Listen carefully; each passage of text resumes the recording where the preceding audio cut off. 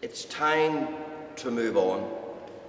And if we want devolution, it can and should only be on a basis capable of surviving. And that means devolution on the basis of voluntary, not mandatory coalition, whereby the parties in government would have to be agreed about what they're doing before they go into government, and then it might have a chance of succeeding.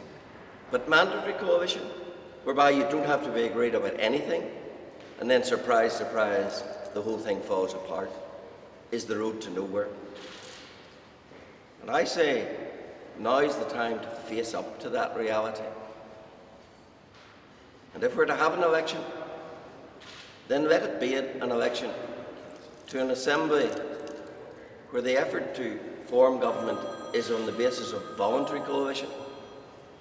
And if the politicians of Northern Ireland aren't yet mature enough to have a voluntary coalition, then the alternative is for British ministers to step in as the executive ministers, but retain the Assembly as the law-making body and as the scrutiny body, and thereby, unlike the last time, make direct rule accountable